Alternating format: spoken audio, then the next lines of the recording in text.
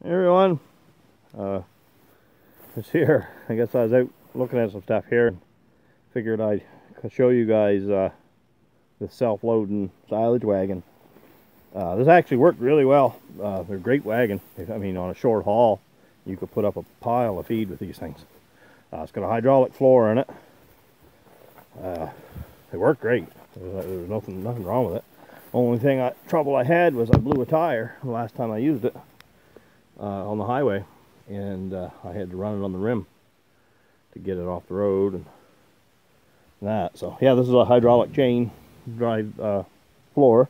So basically you just run it, and it's got a chopper behind your pickup. So your pickup's down here, like a baler pickup, PTO run, of course.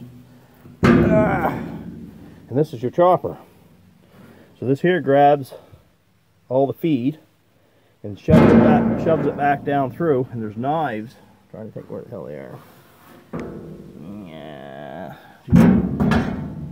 Oh, back there. There they are. There's all these knives. So that shoves it back through, and then those knives cut it.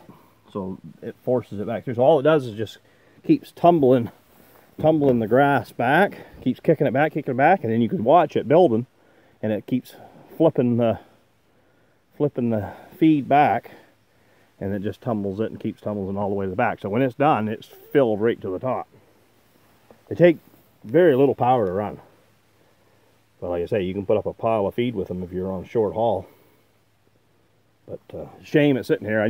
That's all I needed was a tire. I didn't use it that much. I just used it if I had some a little bit of green feed, or you know, I had just a little bit of second cut and it wasn't worth dragging the baler out and the loader and stuff, so I picked up with that. But I put this tire on just so I can get it back home.